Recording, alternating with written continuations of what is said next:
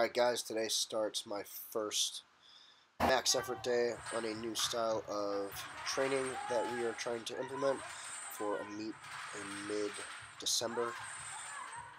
Wide stance, safety squat, bar to a box with as many chains as I could get for a max set of 3.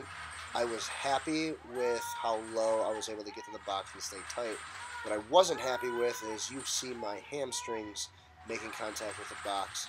I was not sitting down deep enough to get my glutes to actually make contact with the box. So that was pretty frustrating after coming back and watching the videos.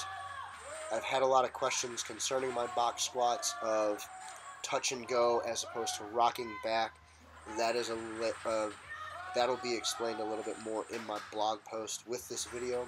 So go check that out to see my definitions and my thoughts on that.